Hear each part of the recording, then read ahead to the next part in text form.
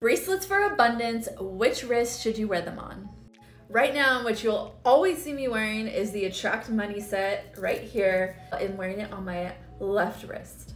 So the left wrist is about bringing energy in, so it brings good luck, prosperity, opportunity.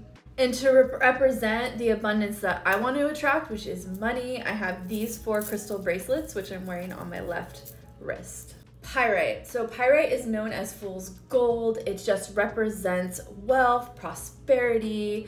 It brings good luck and new opportunity.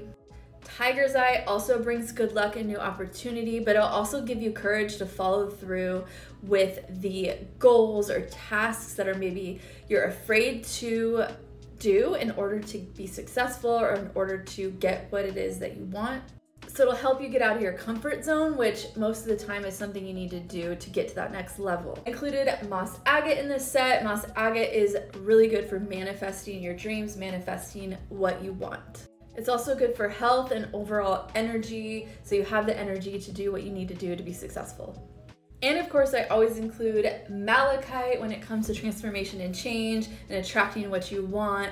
It's a remover of obstacles. It'll help you see what's not serving you. It just puts you on the right path that you need to be on to succeed. And when you're ready, you can find this set in our TikTok shop.